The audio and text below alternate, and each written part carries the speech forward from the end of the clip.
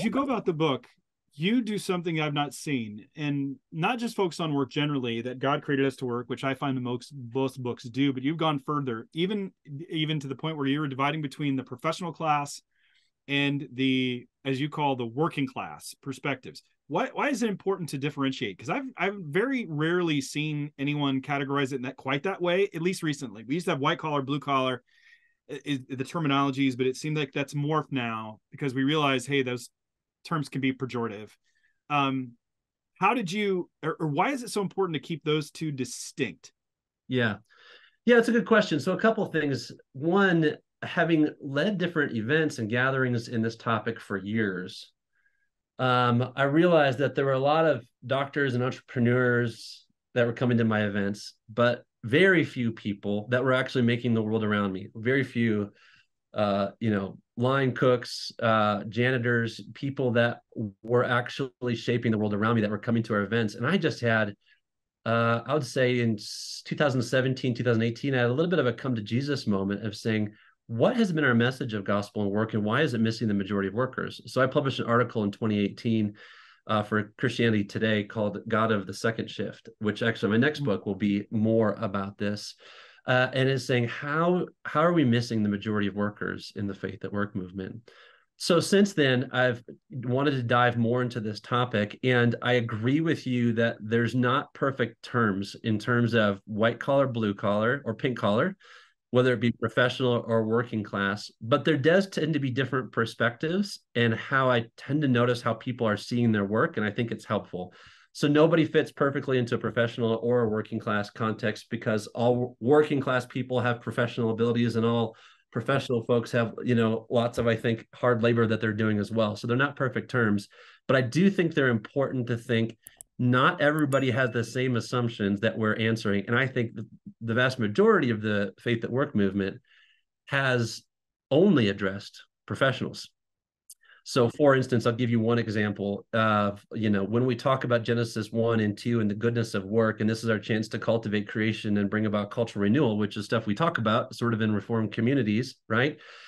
If you're working as a greeter at Walmart, or if you're hauling around chemicals, this is not the way you think about your work, generally speaking, right? That tends to be almost like a proof text for people that already like their work and want to have a big impact for it, but it just misses the vast majority of people. So in the book, I put at least I want to start this conversation about, hey, there are people that have different kinds of work, that are thinking about their work differently, and theology is going to shape and form our work a little bit differently. So anyway, I have these 6 perspectives, which we could get into, but it is really important to not assume that everybody feels and thinks the same way about their work, even in a church small group. If you have refugees or, as you said, PhDs from MIT, you're going to see your life and your work pretty differently, and it's important to listen to how people are understanding their work.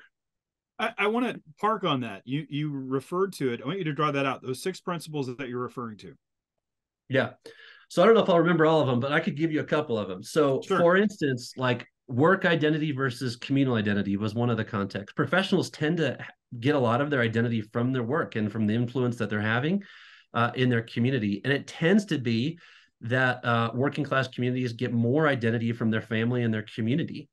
And so that's one reason why working class folks, don't come to these events, because that doesn't sound like a fun idea. I don't want to do that on the weekend and evening, because I'm not actually like finding my sense of self-worth from my work. Work is good, something you're doing, something that is incredibly valuable, but it's not necessarily the most valuable thing in your life as well. So, that's one of them. Another principle I have is networks versus real work. And in professional communities, for instance, people it tends to be working with networks of either management or networks of sort of professional influence. Working class communities tend to say, okay, that's fine, but we're really actually making the stuff of the world, right? We're doing the concrete slab for the sidewalk. We're actually serving the food. We are actually the backbone of America, like, right? These are the conversations that most people are saying, that's fine that you're doing whatever on your laptop with your latte, but I'm actually, I'm bringing you the coffee beans on my back, right? So those types of things of like, how are you seeing your work, even in those two, they're pretty different. And I think Christian faith actually speaks really well to both of them, but we do need to think that we're seeing our work differently. And in the book, I did try to highlight both professional and working class voices, because they're incredibly valuable, and both, I think they're both important. Is the fact that we have this professional class that has come about, I mean, that seems like a really modern notion of things. Not to say that there haven't been that historically, but I think the majority of people historically have been, you work to survive. It wasn't work for fulfillment. That's right. That's right. So that is a much more modern notion for sure. You are right. You worked to survive. You did what you needed to do, right? So the idea that work is now principally even about fulfillment. There's a friend, his name is Andrew Lynn, wrote another interesting book called Saving the Protestant Ethic. But he said that a lot of the faith at work movement grew up to help professionals answer the question of meaning. So I'm not thinking that's not the whole story, but there is a lot there. And I think actually both professionals and working class, I think everybody asks questions of meaning because everybody asks questions of purpose. But nonetheless, I do think there needs to be a broadening of how we're talking about stuff, and then overlapping with conversations about biblical justice, about workforce development, conversations that are happening in other areas that have, of course, going on for a long time, that faith and work people and people that are thinking about biblical justice just got to have more overlapping conversations.